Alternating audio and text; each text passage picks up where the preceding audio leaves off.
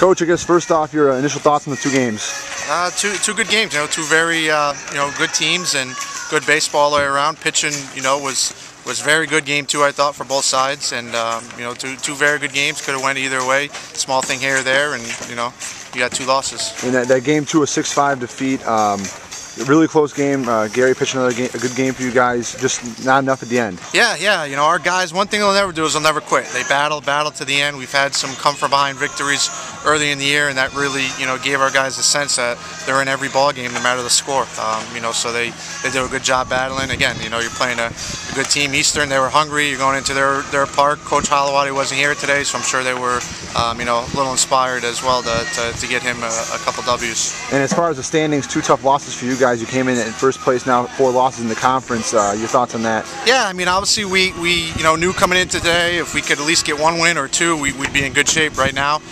We're sort of back to the pack now with the rest of the guys, so we got 4 games left. Our goal right now is to finish as high as we can going into the tournament. But the most important thing is playing good baseball going into the tournament. So it's still capable. We got 4 games left, and we're going to go hard for 4 games and see where we're at. And you mentioned that never give up mentality. How has that carried your team this season? Yeah, it's big. Obviously, as a coach, you don't like getting behind early.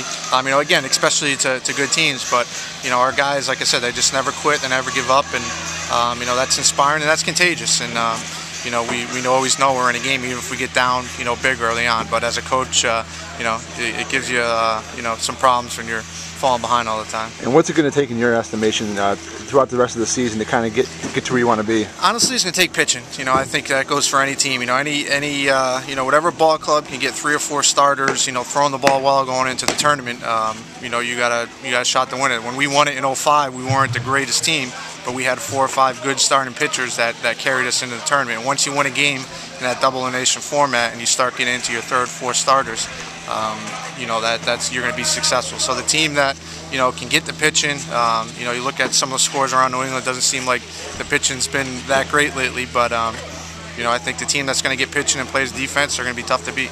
Thanks a lot, Coach.